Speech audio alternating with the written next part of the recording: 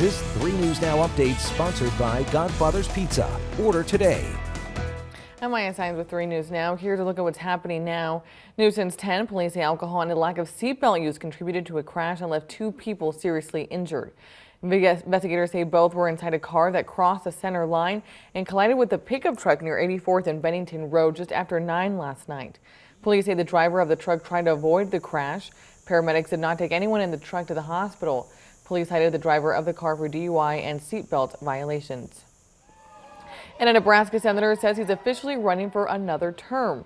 Republican Ben Sasse hosted a rally last night to make his announcement official.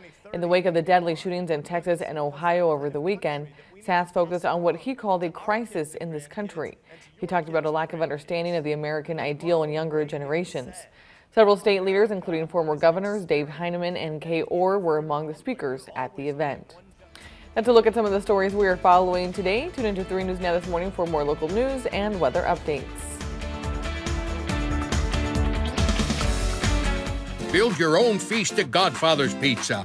Pick your favorite specialty pie, then choose a medium 1-topping pizza. For dessert, streusel or monkey bread. You choose. Build your own feast today. Godfather's Pizza. Do it.